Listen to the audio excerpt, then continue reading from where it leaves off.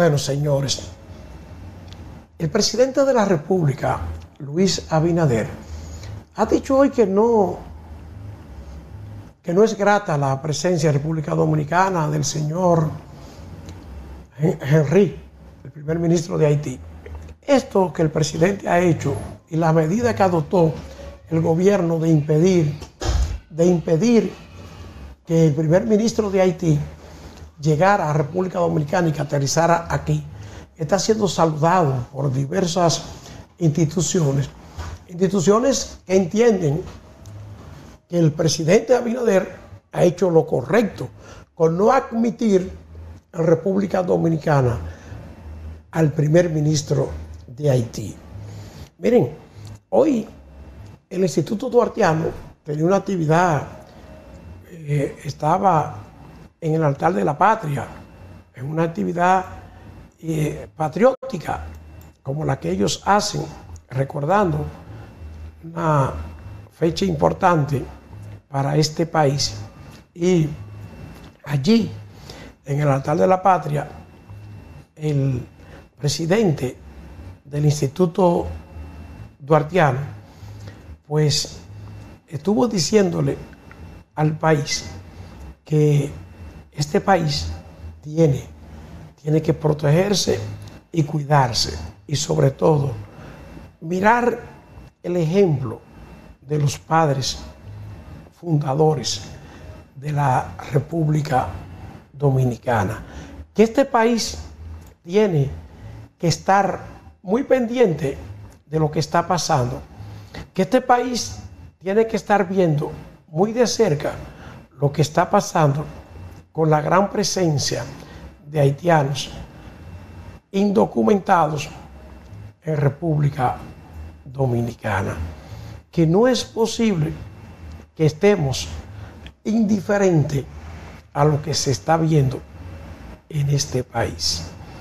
Eso dicen desde el Instituto Duartiano cuando estaban depositando una ofrenda floral en el altar de la patria. Vamos a ver qué dice el presidente del Instituto Duartiano, qué actividad tenían y en qué están en el Instituto Duartiano. Vamos a Francisco de Rosario Sánchez, en quien descansó una parte importante de la responsabilidad de liderar el movimiento trinitario en ausencia de Juan Pablo Duarte, que tuvo que irse al exilio como consecuencia de la persecución tenaz de las fuerzas militares haitianas.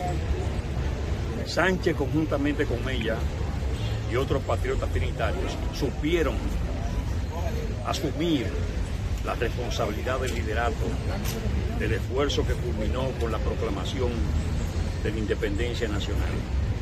Esfuerzo válido que nos ha permitido vivir en el marco de una patria libre, independiente y soberana. En ese marco ha descubrido la vida nacional.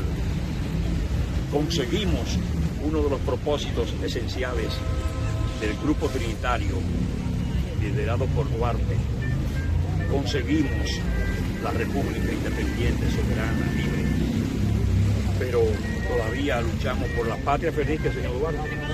Una patria donde el hombre dominicano asumiera con integridad el manejo de la administración y los recursos del Estado. Que el dominicano asumiera el ejemplo que él dio cuando rindió cuentas, que fuera transparente, desprendido, que se entregara al bien común. Por eso Duarte concibió la política como la ciencia más pura después de la filosofía, de ocupar las inteligencias nobles. Procuraba el bien común, quiso realmente que el hombre dominicano, la mujer dominicana fuera pulcra, ¿verdad? Responsable y particularmente, sobre todo en el manejo de los recursos comunes, de los recursos del Estado. Hablemos de la situación en la que se encuentra el vecino país, que cada vez está peor. ¿Cómo posiciona eso el país en sus ojos? Bueno, no hay duda de que estamos en un capítulo diferente a todo lo que hemos visto. Esto, por supuesto, se veía llegar. Ese agravamiento lo advertíamos. Aquí ustedes son testigos de que muchas veces hablamos de que había que evitar que se agravara esta situación. La comunidad internacional siguió en su línea de irresponsabilidad, no dio respuesta, tácticas dilatorias, todavía más. Ese despropósito de traer aquí al primer ministro Ariel Henry era precisamente para colocar la crisis aquí, involucrar a la República Dominicana. Hoy estaríamos nosotros sofocando las acciones de haitianos que están aquí y de los haitianos que están allá. Por fortuna, la decisión del país, del Estado, a través del presidente que maneja lo que es la política internacional, fue atinada. Y aunque hoy la prensa revela que un diario norteamericano dice que hubo funcionarios como que quisieron traer a Ariel Henry, lo cierto es que eso no se produjo, y es lo importante, y que oportunamente se accionó para evitar lo peor. Nosotros tenemos que ser cautos. Ahora, eso sí, sin transigir en la cuestión de principio y en el interés nacional. Aquí hay que seguir sellando la frontera, pero de verdad, no solo los datos biométricos que son necesarios para el ingreso aquí de esa población que viene al mercado, sino que eso tiene que ser extensivo a los puntos informales. Hay unos puntos informales que tienen que ser cuidados, porque todo el que camina por el país, por el sur de la República, cercano a la frontera de Pedernales, y por los lados de Imaní, todo el mundo sabe que ha habido ingresos importantes de haitianos por ese lugar, por esa zona. Las Fuerzas Armadas han dado seguridad de que están blindadas todas las áreas de frontera. Nosotros esperamos que eso se corresponda con la verdad y que realmente se cuide la integridad del territorio nacional, que no asumamos riesgo. Esa peligrosidad de cerca de 4.000 individuos que estaban guardando prisión, delincuentes comunes, más los integrantes de bandas que tienen el control de ese país y que están fuertemente armados, es para que nosotros asumamos de verdad la protección de frontera. Y realmente las Fuerzas Armadas han dado esas seguridades y la Constitución de la República establece que es rol de las Fuerzas Armadas asegurar, ¿verdad?, la soberanía, el territorio nacional.